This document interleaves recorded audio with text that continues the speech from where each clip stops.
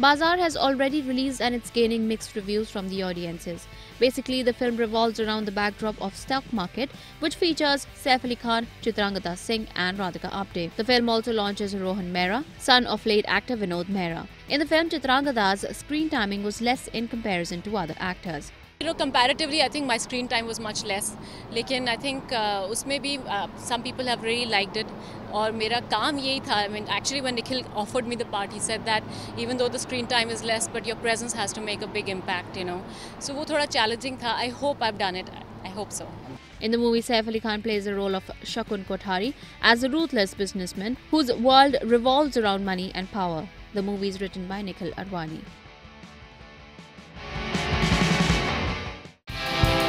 Subscribe to our channel. Just click on the bell icon for all the latest updates.